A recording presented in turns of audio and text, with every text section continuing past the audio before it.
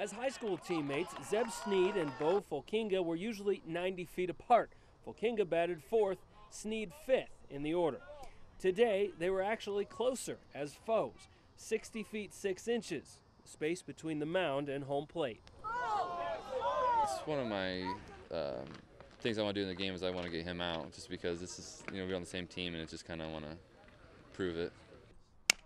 Fulkinga transferred to Western Oregon 2 years ago, but wasn't the one to tell Sneed he'd be staring down his former teammate twice a year. I never gave him a call and said, I'm coming or anything like that. I just saw him on the field, and that's how we get after it. Zeb knows that Bo can hit, and Bo knows that Zeb can pitch, and so, it's coming down to Zeb throws a good pitch or Bo has a good swing. The pair had faced off 3 times before this afternoon. Sneed had never allowed a hit. Fulkinga ended that streak with a bang, a 2-run home run in the first inning today. The home run that he hits, that's the first hit he's gotten off me all in the 2 years I faced him, so he got back at me pretty good. Felt like I owed him one. The two former Bruins usually briefly chat following games. Almost all baseball, Sneed told me, never any trash talk.